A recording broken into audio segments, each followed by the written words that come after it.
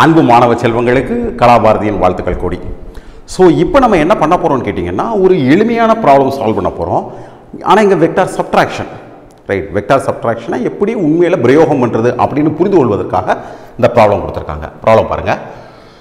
2 vectors A vector and B vector of magnitude 5 units and 7 units make an angle of 60 degree with each other. So இது ஏற்கனவே பார்த்தா அதே தான். Find the magnitude of the difference vector A vector minus B vector and its direction with respect to the vector A vector. இதான் கேட்டிருக்காங்க. ரெண்டு vector கொடுத்துருக்காங்க. அந்த ரெண்டு வெக்டார் ஒன்று 5 ஒன்று 7 ரெண்டுக்குள்ள ஆங்கிள் 60. அதில் A vector minus B vector எவ்வளவு இருக்குன்னு கேட்டிருக்காங்க. இப்போ நம்ம என்ன செய்யலாம்? இதை எக்ஸாமின் பண்ணலாம். இங்கே பாருங்கள் பிள்ளைங்களா. ஸோ எக்ஸாமின் பண்ணுறதுக்கு மிக சிறந்த வழி டயக்ராம் வரைகிறது. So this is A vector, this is B vector. ரெண்டுக்கும் இடையில இருக்கக்கூடிய ஆங்கிள் 60 டிகிரி. ஆனால் என்ன கேட்டிருக்காங்கன்னா, A vector minus B vector கேட்டிருக்காங்க. So A vector minus B வெக்டார்ங்கிறது A vector plus minus B vector.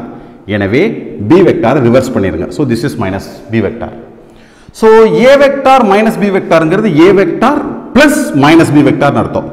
So பேரலகிராம் லாவை use பண்ணி இந்த கோட்டுக்கு பேரலா இங்கே ஒரு கோடு, இந்த வெக்டாருக்கு பேரலா இங்கே ஒரு வெக்டார் எந்த இடத்துல மீட் பண்ணுதோ அதுதான் resultant. So this is resultant vector.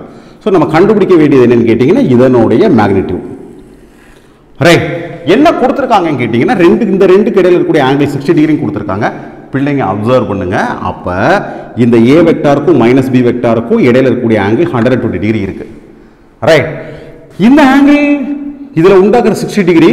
So இந்த ஆங்கிள் எவ்வளவா தான் இருக்கணும்? இதுக்கு பேரலா போட்டிங்கன்னா 60 டிகிரியா தான் இருக்கணும். இந்த ஆங்கிள் 60 டிகிரி, இந்த ஆங்கிள் எவ்வளவா தான் இருக்கணும்? 60 டிகிரியா தான் இருக்கணும். இது ரெண்டாவது பாயிண்ட், புரிஞ்சுக்கோங்க. இப்போ நம்மளுக்கு OB கண்டுபிடிக்கணும். ஸோ OB கண்டுபிடிக்கிறதுக்கு மிக சிறந்த வழி என்னன்னு கேட்டிங்கன்னா, OCயும் CBயும் தெரிஞ்சுன்னா OC square plus CB square R square, simple Pythagoras theorem கண்டுபிடிச்சிடலாம். கேமரா கொஞ்சம் க்ளோஸாக வந்தால் நல்லாயிருக்கும். ஓகே, அப்போ நம்மளுக்கு என்ன தெரியணும்னு கேட்டிங்கன்னா, OC தெரியணும். ஆனால் நமக்கு OA தான் தெரியும், அது 5 யூனிட்ஸ். அப்போ அதில் இதை கழிச்சிட்டோம்னா இது கிடைச்சிரும். அப்போ இதை கண்டுபிடிக்கணும், இதை கண்டுபிடிக்கணும். எப்படி கண்டுபிடிக்கலாம்? சிம்பிளாக நான் சொல்கிறேன், சரியா பாருங்க. இங்கே பாருங்க பிள்ளைங்களா, அடிப்படை சூத்திரம் இப்போ உங்களுக்கு புரியணும். சி, இது 60, இது ஆப்போசிட் சைட் ஹைபாட்னியூஸ். ஹைபாட்னியூஸ் வந்து B வெக்டார், அது 7 யூனிட்ஸ்னு கொடுத்துருக்காங்க. இது 60.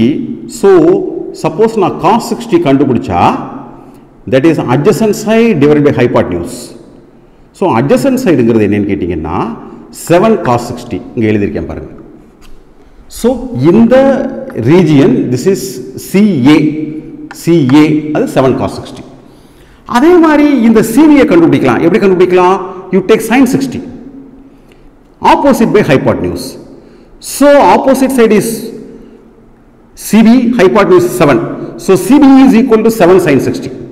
So this is 7 sin 60. This is 7 sin 60. This is 7 cos 60. So R square is equal to OC square plus OB square. Okay. இந்த OCங்கிறது என்னது? இந்த OA minus OC. இது 5, இது 7 cos 60. So 5 minus 7 cos 60 whole square plus 7 sin 60 whole square. இந்த இருக்கு பாத்தீங்களா? So R square is equal to 5 minus 7 cos 60 whole square plus 7 sin 60 whole square. இனி வர்றது simple manipulation. இதை expand பண்ணுங்க. A minus B whole square அதை பயன்படுத்தி. So 5 square plus 7 square cos square 60 minus 2 into 5 into 7 into cos 60 plus 7 cos 7 sin square 60. So இங்கே observe பண்ணிக்கோங்க, 7 ஸ்கொயரை நீங்கள் காமனாக எடுத்தீங்கன்னா cos square theta plus sin square theta 1 ஆயிரும். So this is the resultant. 5 square plus 7 square minus 70 cos 60. Cos 60 is 1/2. This is 35. So 25 plus 49 minus 35 will give you 39. This is R square. நமக்கு R வேணும். So R is equal to root of 39 units. நீங்கள் பாருங்கள் பிள்ளைங்களா எவ்வளவு சுலபமாக இருக்குன்னு சொல்லி. தென் நீங்கள் ஆங்கிள் கண்டுபிடிக்கணும், ஆல்ஃபா. ஸோ tan ஆல்ஃபா என்னது? Opposite divided by adjacent. Opposite எவ்வளவு? 7 sin 60. அட்ஜசன்ட் எவ்வளவு? OC. OCங்கிறது இந்த 5 minus 7 cos 60. இங்கே பாருங்க, 7 sin 60. This is 5 minus 7 cos 60. இனி வர்றது சிம்பிள் மேனிப்புலேஷன். sin 60க்கு √3/2, cos 60க்கு 1/2 போடுங்க, ப்ராப்பராக கேன்சல் பண்ணுங்க.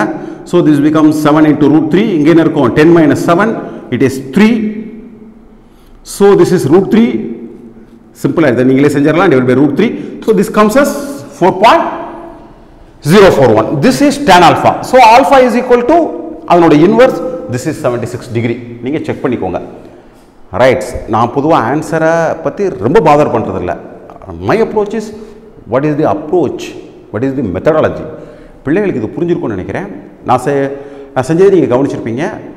எந்த இடத்துலையுமே மெமரைஸ் பண்ண ஃபார்முலாவை அப்படியே அப்ளை பண்ண முயற்சி பண்ணாதீங்க. திங்க் பண்ணுங்கள். அங்கே அந்த எக்ஸ்பிரஷனை டெவலப் பண்ணுறதுக்கு வாய்ப்பு இருந்தால் அப்படியே செய்யுங்க. மனப்பாடம் பண்ணணும் அப்படிங்கிற வியாதியிலேருந்து நம்ம என்ன செஞ்சிடலாம், மீண்டு விடலாம். பிள்ளைகளுக்கு புரிஞ்சிருக்கும்னு நினைக்கிறேன். ஏதேனும் சந்தேகங்கள் இருந்துச்சுன்னா கமெண்ட் பாக்ஸில் கமெண்ட் பண்ணுங்கள். சேனலுக்கு சப்ஸ்கிரைப் பண்ணுங்கள். நிறைய மாணவர்களுக்கு கலாபாரதியை பற்றி இன்னும் தெரியாது. அவங்களுக்கு கலாபாரதியை அறிமுகப்படுத்துங்க. உங்கள் அனைவருக்கும் கலாபாரதியின் அன்பு வாழ்த்துக்கள் பிள்ளைகளா.